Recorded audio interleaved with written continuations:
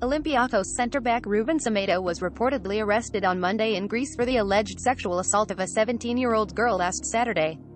The former Villarreal and Huesca defender was detained at his home in Athens after a young woman reported him to the Greek police. According to Greek media, the young woman met Semedo at a bar in Athens and that after consuming alcohol together, they went to his house, where he allegedly raped her. The Portugal international, who wasn't included in the national team's squad for Euro 2020 by coach Fernando Santos, is expected to appear before the prosecutor on prison in Spain. In the past, Semedo was imprisoned in Spain for 142 days for kidnapping and assaulting a man at his home in Valencia.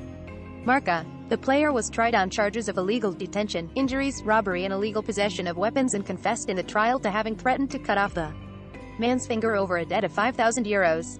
Mas and Marca. Willian Perdona 24 Malones al Arsenal para fichar por Corinthians. Marca. Guardiola, Cristiano decidir por ahora mismo hay cosas que están muy lejos.